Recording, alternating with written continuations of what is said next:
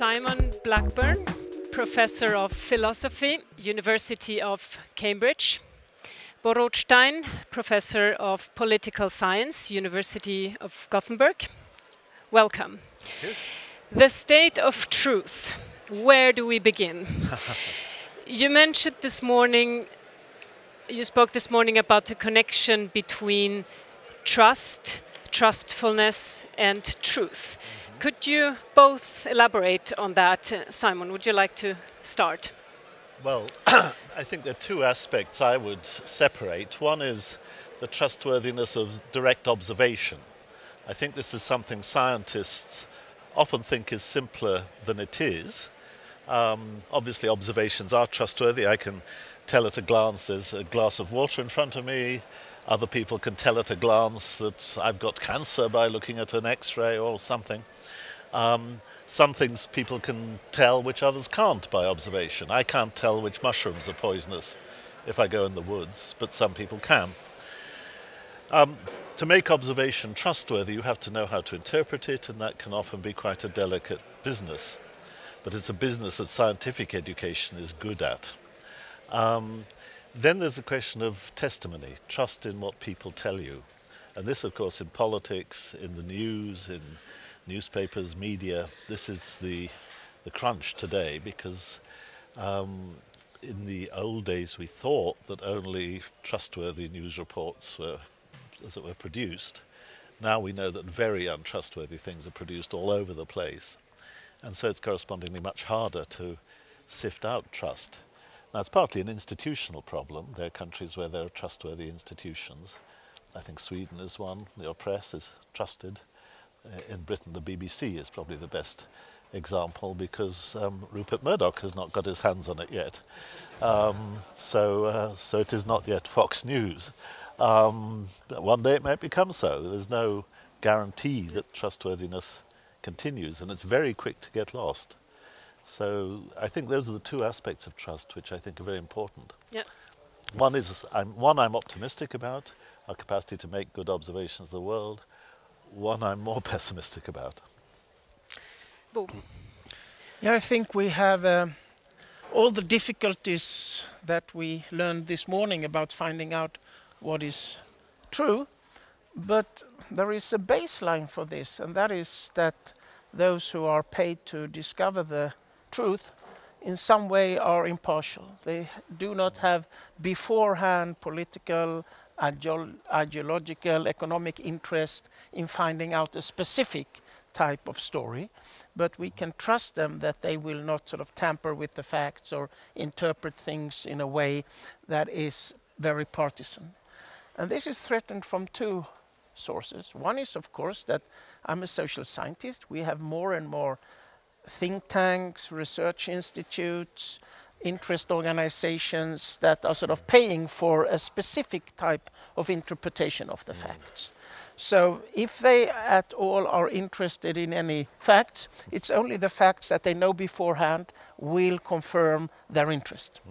The second comes from within universities. We have a problem with many scholars, especially in the humanities and social sciences, they sort of fall in love with a theory. So they are a neoclassical economist or institutionalist or behavioralist or postmodernist or whatever. So if they are looking for any facts, they are really in love with their theory. They spent years and years in learning this theory. And the very idea that they would find any empirical evidence that would refute their theory is alien to them. So I think if I back down from finding the truth to this idea of impartiality, we have at least within universities 4 strong approaches that deny the importance of impartiality and impartial ways of finding the truth. Postmodernists, of course, to say everything is about power. We have identity politics within the university who say a person with this specific ethnic or religious identity can never have a truth that is commensurable to another person. We have in economics the public choice orientation saying there is no such thing as impartiality, everything is about self-interest.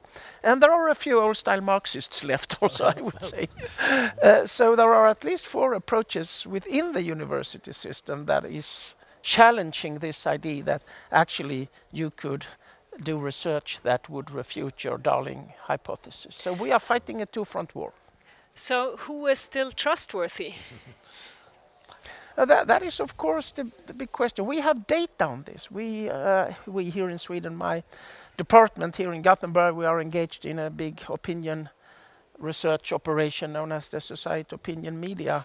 And we ask the Swedish population year after year, we terrorize them with questionnaires.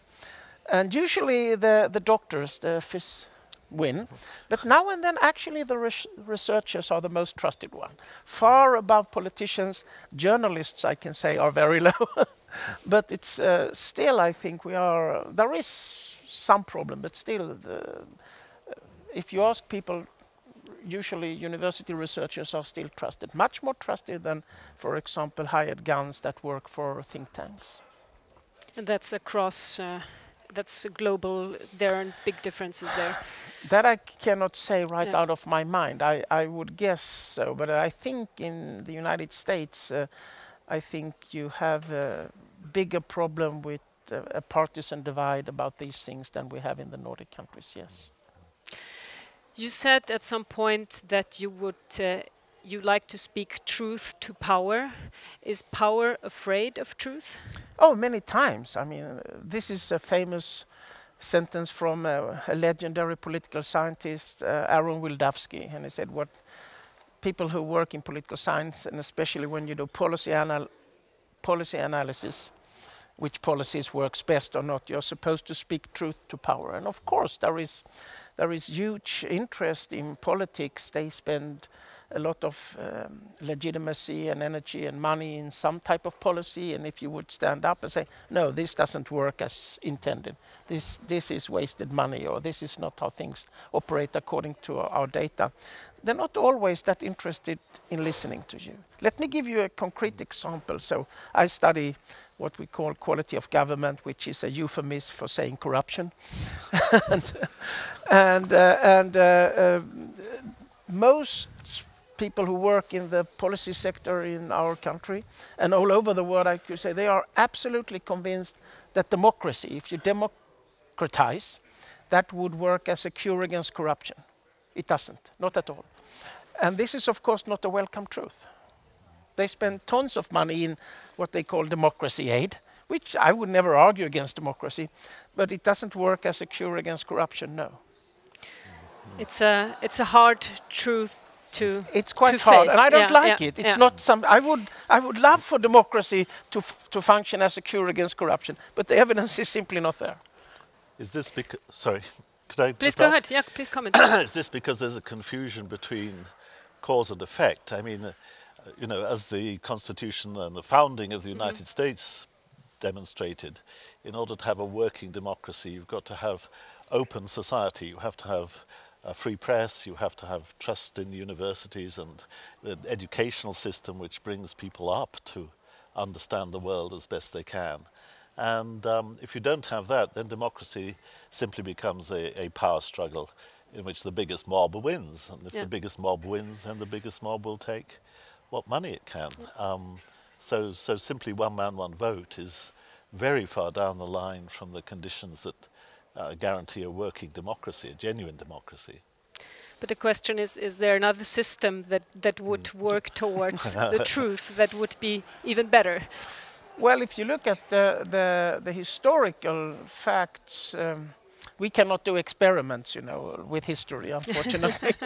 So we have to use history as natural experiments. But if you look at all the elite stable democracies in Northwestern Europe, they first did away with systemic corruption in their public sector. Then they became democracies. It was not the other way around. Take a simple thing. If you organize elections, but you do not have uncorrupt authority to count the votes, the elections will not work. Look at Kenya today, for example. It's also the case that in weak democracies, newly elected governments seem not to be able to stand against the temptation to completely fill the public administration with their political cronies.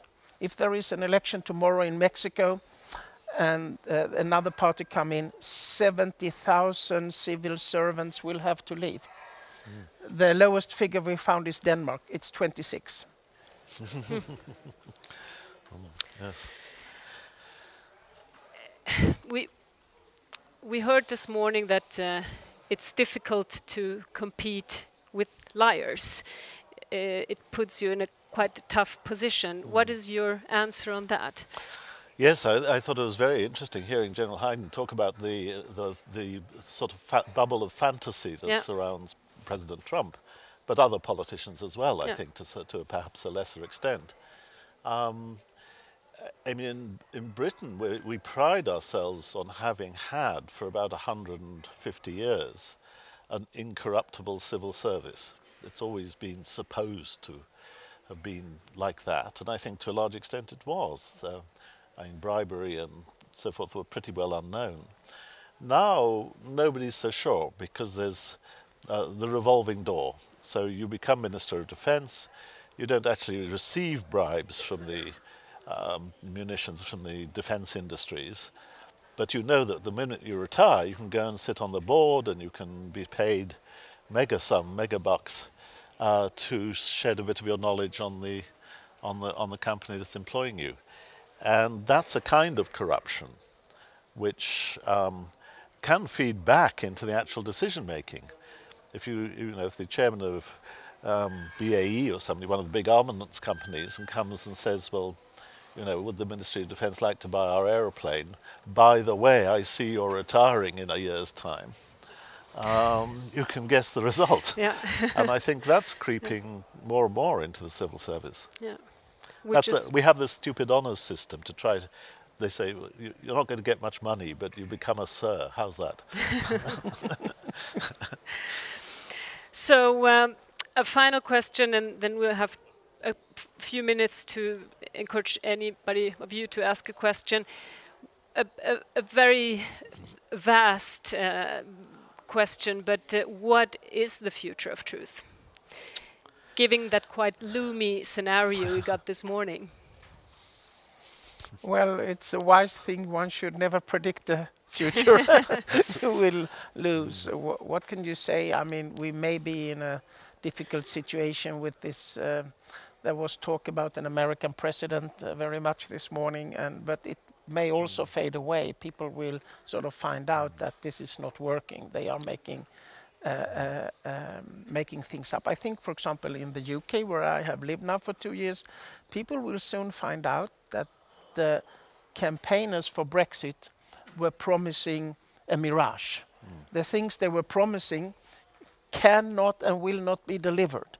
Like the UK could be in the free market without paying anything, or that they could be in the free market without accepting any movement of labor. This is like promising the moon. It's a mirage, and they will soon discover that this was not a good idea. Yeah. And they will pay a high price for it. It will be a bit too late, probably. Too Not late not my question anymore. Well, Yes. thank you so much. Is there anyone who would like to ask one question? Oh yeah, and you will need these to hear the questions, and there should be a mic somewhere. Please, yes, you here in the middle, the gentleman. Hello. Yeah, so my question is for Mr. Simon. So I need to, excuse me, I need to switch this on. Take this one. Oh. This works. Okay. Okay, then I take that. Okay, I'm mic'd up. Okay, hello. Hello. Can you hear me? So isn't truth, is there any absolute truth? Because I think truth is more as a relative term. Because as a society, let's say a society believes something as true, then it is true for them. It's based on belief, right? Like truth is nothing but what we believe. So is there any absolute truth? There's truth, and then there's belief, and beliefs are often false. The fact that somebody believes something is very different from the question of whether it's true. I can find somebody in the audience who believes that Gwyneth Paltrow is right, that you need to spend $250 on a stone to keep vampires away. Well, that's what they believe. I don't believe it, and I don't think it's true. I don't think it's got the remotest chance of being true.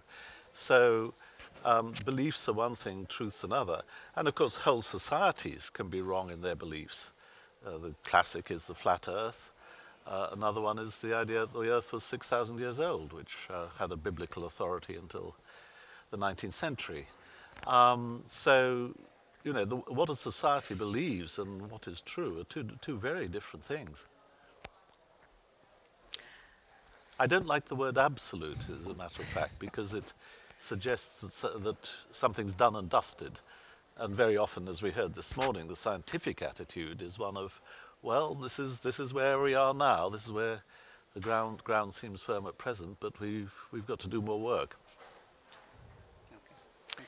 Thank you. And we have, unfortunately, a very true fact over there. That's we're running over time. So unfortunately, we will not be able to take more questions. But thank you so much, both of you, and thank you all. Thank you. Thank you. Thank you, yes. Thank you.